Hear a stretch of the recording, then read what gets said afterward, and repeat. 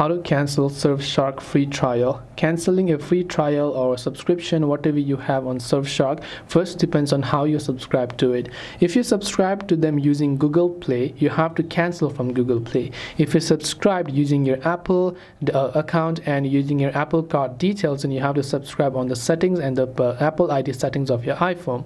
If you subscribe using the in-app settings of a Surfshark VPN, you have to cancel it from there. So if you may be subscribing from Google Play, tap your Google profile icon from the top right of Play Store, go to payment and subscriptions, go to subscriptions, and there you should be able to find the Surfshark subscription that you have and cancel it accordingly from there. Now if you subscribe for the Apple users, in the same way you have to go to your settings and cancel it from there.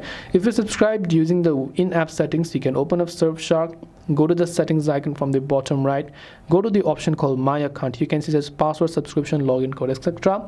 Tap on My Account, and if you have a subscription, you'll find them here and you'll be able to cancel those as well.